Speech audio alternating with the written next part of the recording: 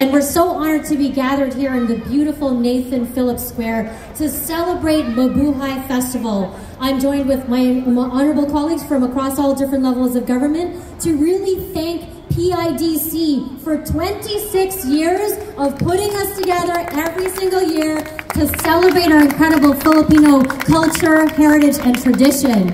Now, in the word Mabuhay, for those of that you don't know, is buhay, which means life. And I just want to it would be remiss if I did not mention someone's life. His name is Avi Rakra. He was my campaign manager. We lost him a few days ago.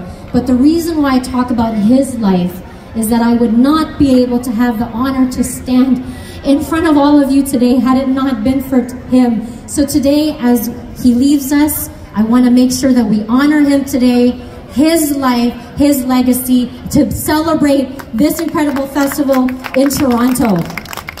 Now I want to share something amazing about my colleague here, Rob Oliphant. With Rob's help, with our Indo-Pacific strategy that we launched in 2022, we have continued to build strong people-to-people ties between the Philippines, and we've had 10 ministers since 2015 go back and forth and travel to continue to strengthen those ties. As a result, we've been able to have visa-free travel between here and the Philippines. That means visa-free travel back and forth to see your families and to be there.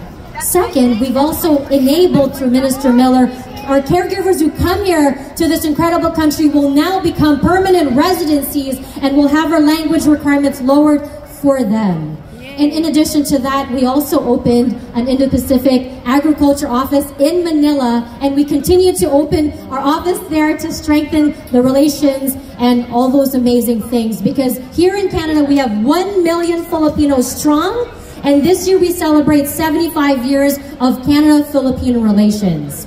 Now, one little story I want to share about PIDC is in 2018, a small business entrepreneur called them, that was me, and I said, can you give me a chance? And so I was one of those vendors in 2018 and 19 selling my Filipino desserts. So I ask you, while you're here today, please visit our small business entrepreneurs, just as Rob said, because they are the heart of our communities and they are all part of this. So enjoy the festival today, enjoy your time, and maraming salamat po for all the Filipinos and all you do for this amazing country.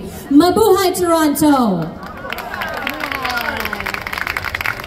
Thank you very much, Member of Parliament and Minister of Small Business, Riche Valdez, as well as Member of Parliament.